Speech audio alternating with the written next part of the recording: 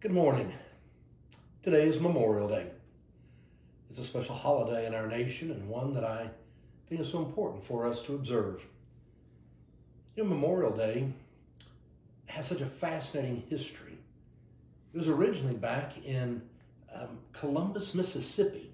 We believe April the 25th, 1865, that there was a group of women who went where the Battle of Shiloh had been fought, and so many Confederate and Union soldiers were buried. They went there to place flowers on the graves of the Confederate soldiers. But when they got there, they looked over and saw the graves of all the Union soldiers. They were unkept. Things were growing because the Union people were not certainly there in Mississippi. But these mothers, they had a compassion knowing that those boys were somebody's son. Some mother grieved over their death. Some wife grieved. And so they went over and they placed flowers on the Union graves as well. There seemed to be so much idea and interest in trying to create these kind of special services after the Civil War.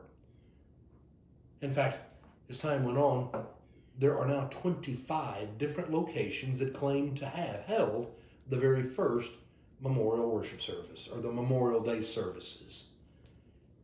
It wasn't until actually in 1966 that President Lyndon Johnson finally was able to settle it for us, and he declared Waterloo, New York to have been the very first Memorial Day celebration on May the 5th, 1866.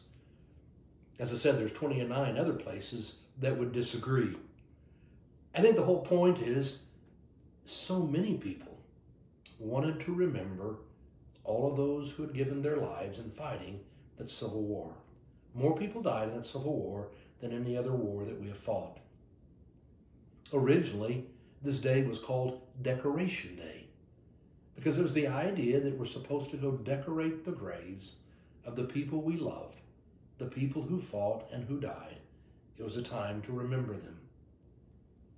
Memorial Day, or Decoration Day as it was called, was only for the Civil War all the way up until the early 1900s, and then we found ourselves involved in World War I, and we realized that we needed to remember those people as well.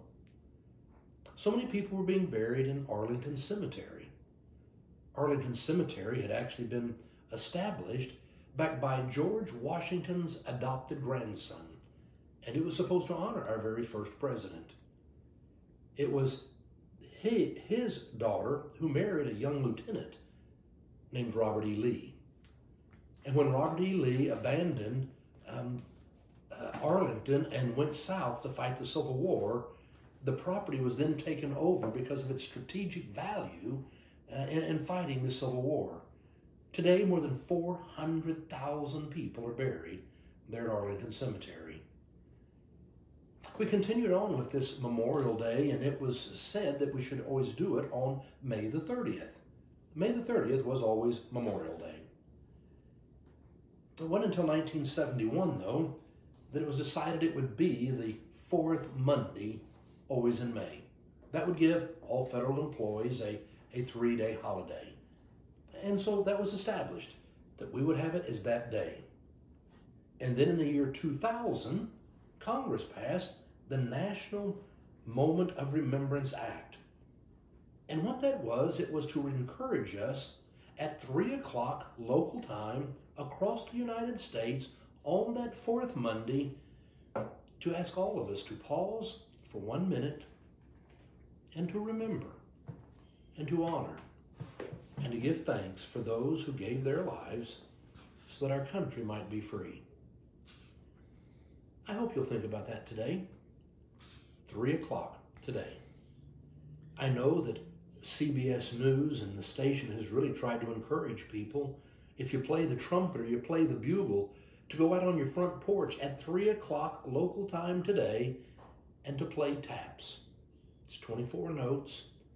It's a very moving piece of music that always moves me to tears when I go stand at the grave and I hear that played.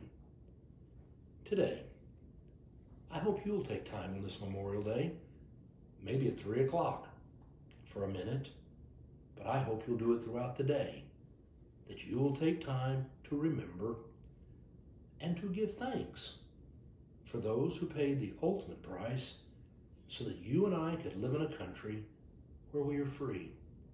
Free to dream our dreams, free to choose how we live, free to choose how we worship. We are so blessed. And in the midst of a pandemic, in the midst of all the divisiveness in our country right now, sometimes we forget that. But we are still blessed. And there are many people who died to give us that blessing. It's a Memorial Day. I hope you'll take the time to remember and to give thanks. Go out and be safe and have a special and blessed day.